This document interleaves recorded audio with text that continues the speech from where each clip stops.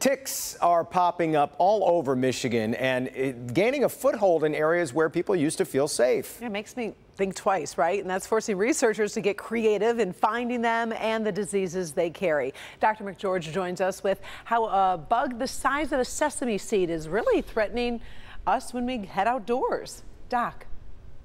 Yeah, that's exactly right, Karen and Jason. You know, 20 years ago in our area, ticks were really just a nuisance because they didn't carry many dangerous diseases. But that has changed drastically. And now ticks that carry Lyme disease and other serious illnesses are readily found in Michigan, causing researchers to up their game in tracking and testing tiny ticks.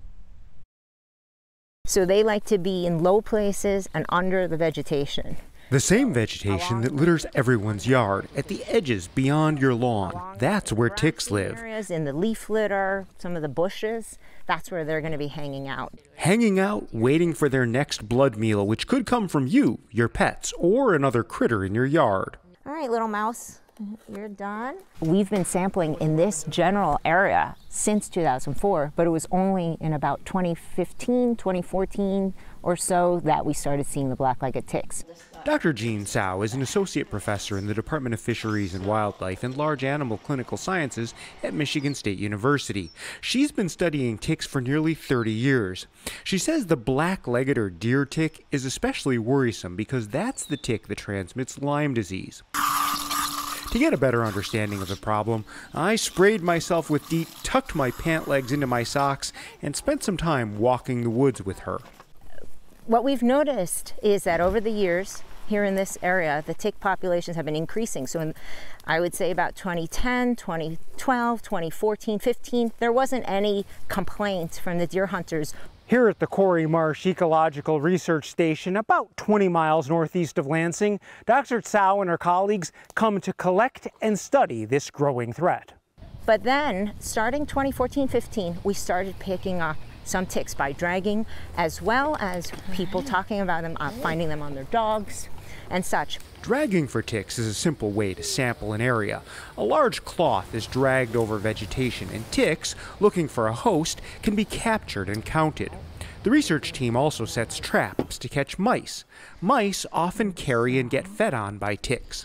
And I'm just checking it for ticks. But here is a little larval tick that's almost engorged. Any ticks that are found are removed for study, but the researchers also take a small biopsy from the ear of the mouse. These biopsy punches are taken so that we can then eventually test these mice, looking for the DNA of the pathogens that cause Lyme disease and also human anaplasmosis.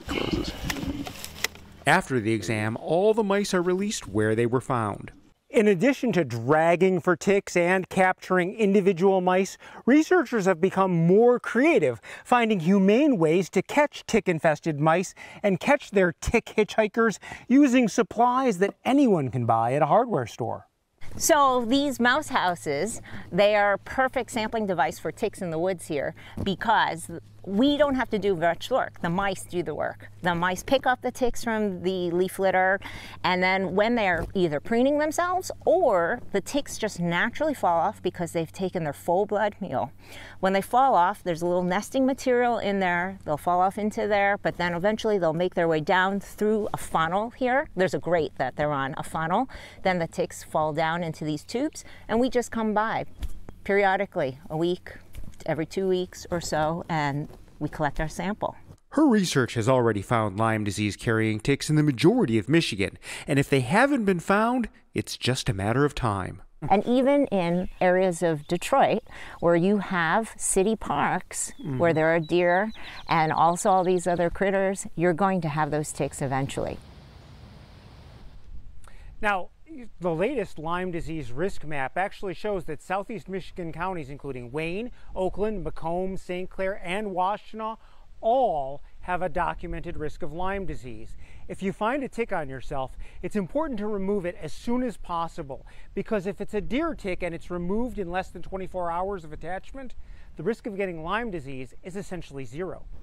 So then that leads me to wonder, how can you tell between the black-legged tick and the deer tick? Because they look, I mean, to me they look very similar.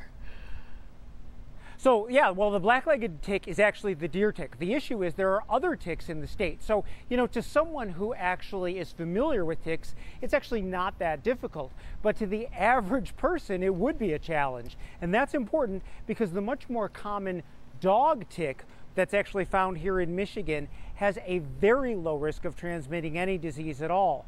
So knowing what tick you're dealing with can be very helpful. And to help with that, tomorrow morning, I'm going to show you an app that Dr. Tsao took part in developing that will put you in touch with an expert at tick identification. Back to you.